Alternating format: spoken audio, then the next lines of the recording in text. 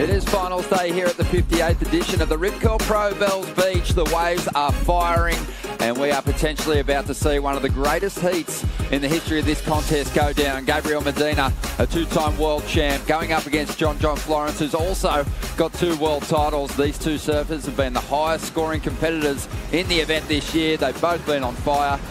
Well, here's a quickly look at the 6.67 of Gabriel Medina. Nice size set wave. You saw the warm-up of Medina.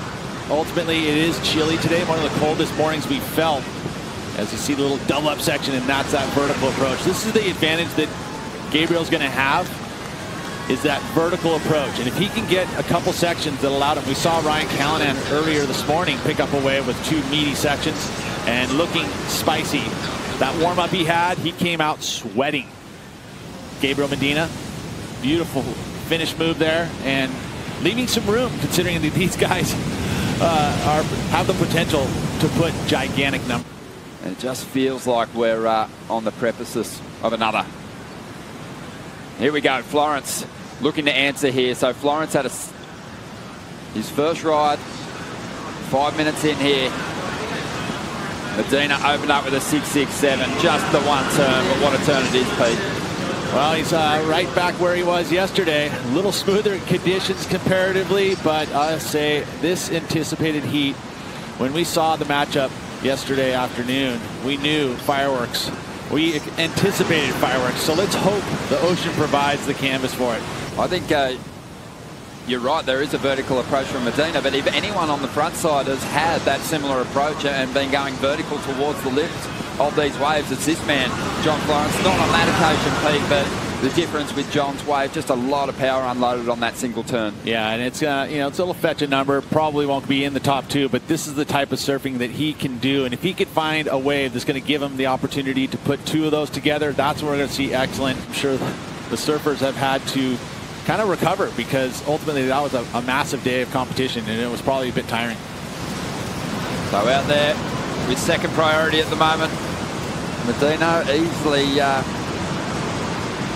lets this wave roll through. That's why it just faded away to nothing. But Pete, just quickly, I've got to get your pick for who's going to win this heat and ultimately who's going to go on to win the event. It's got a beautiful canvas, and as the swell drops off, we're going to see more and more of these good waves coming through that you can perform on.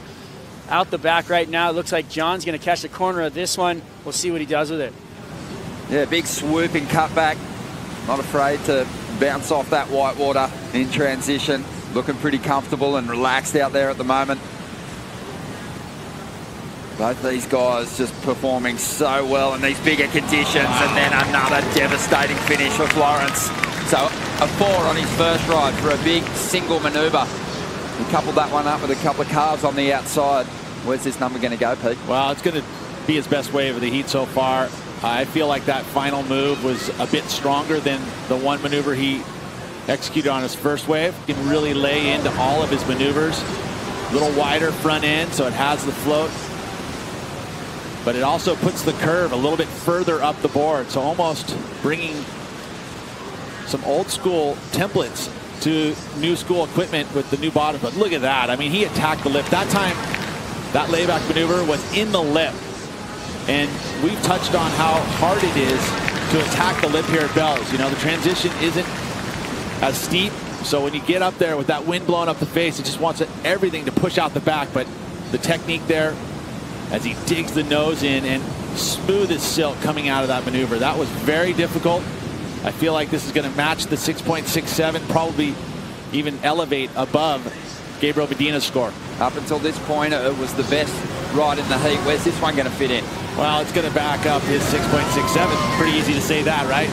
Doesn't take a pro analyst to figure that one out. But ultimately, amazing that he was able to get around that section. I mean, he lip line rode the top of that wave to keep the speed up, and it looked like it was just going to be a one maneuver wave, and somehow he gets back to that open face and finishes it up. Another mediocre score in that kind of same range that we already saw.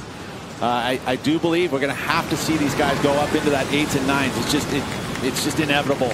And it comes down to wave selection. We've seen only a couple quality double up waves as we see that carve literally upside down. And that's a maneuver that was more of a projection maneuver but at the same time, very, very critical. He's out there at the moment without priority. John Florence has the single highest score and an opportunity to jump up into first with a 6.17. Bit of movement here. Ooh. So Medina going down. Florence holding on to that priority. And yet no excellent rides yet. The big observation here in the commentary booth yesterday, and also down there on the steps where former championship tour competitors and current competitors were watching things unfold, is that these two guys were out there surfing in the big conditions, whereas a lot of the competitors really looked like they were just surviving some of those bigger set waves. Florence up at the moment, chasing the lead. Needs a 6.17. Big carve there. Dropped back down into the bowl and up into the lip once again.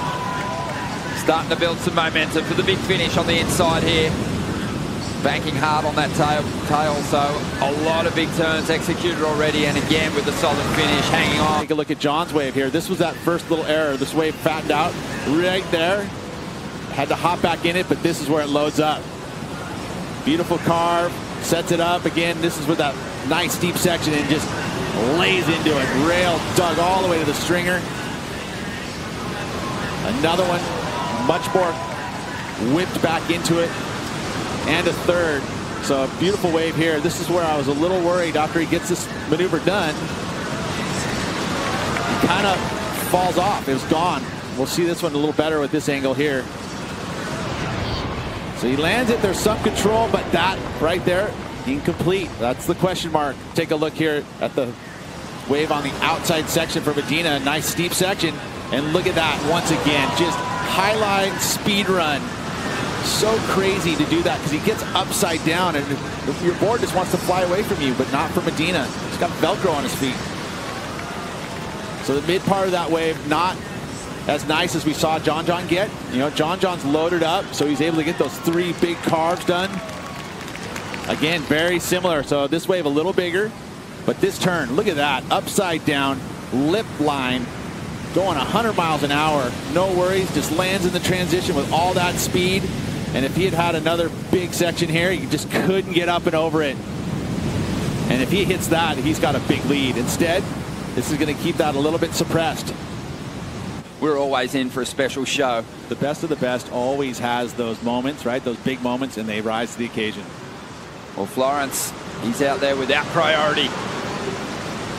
Let's see what he can do with this one. The 26-year-old with 5 championship tour wins. Counts as semi-final finishes his best result here at Bells. He's been there a couple of times. He wants to crack the final event here. He's on his way. Jeez. Devastating forehand approach on the outside. Making the most of those steep sections before the wave flattens out. Let's see if this one offers up another one of those big, heavy, heaving inside bowls. And Florence gets that solid finish once again. Trying to better a 6.77 with that one. Well, he's going to do that. And now it opens the door to go extra ballistic because he's going to have 2 solid numbers. And I still feel like they're going to need more. 2-time world champs fighting it out for a place in the semis here. John Florence has just had another keeper score, Pete. He's trying to improve on a 6.77. And great wave choice here. Without priority, Gabriel Medina in position, but letting John go, and 2 beautiful arcing carves when that wave stands up. That's what the judges want to see. Those combination of major maneuvers, back-to-back, bottom turn to top turn, bottom turn to top turn, which he's done. And he cleans up the finish here and pulls it off. So this is going to be another good number for John Florence, and he's going to extend his lead over Gabriel Medina. But look at these arcs. I mean, that is way up in the lip. Digs that rail in. Again, sets it up right off the bottom. Just one little pump, too, and then lays into it. This is what he's been working on with Ross Williams, getting that carve, showing some variety within it. I mean, whipping that thing all the way up in the right the crescent, right the critical section of that wave. Nice work there for John Florence. And Medina's getting to that high pressure situation here. He's going to eye off this wave. Doesn't like the look of it down the line. John Florence says, no dramas, I'll have a look at it. 50 seconds to go. And at this point in time, you're probably thinking it was a smart decision from Medina. It doesn't look like a wave that's going to offer an 8.38. Florence is going to ride this one in, looking over his shoulder to see if Medina's going to get an opportunity on the outside. What a return to competition for this man.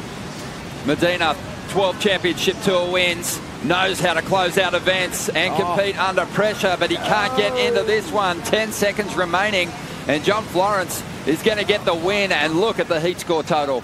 Wow. Oh, man. Good job there for John Florence. The Heat lived up to it. He knows how important that win was. It's a world title heat. It is. For sure. John Florence started the year so well. Semi-final finish. Or was it a quarterfinal? I'm sorry. Semi.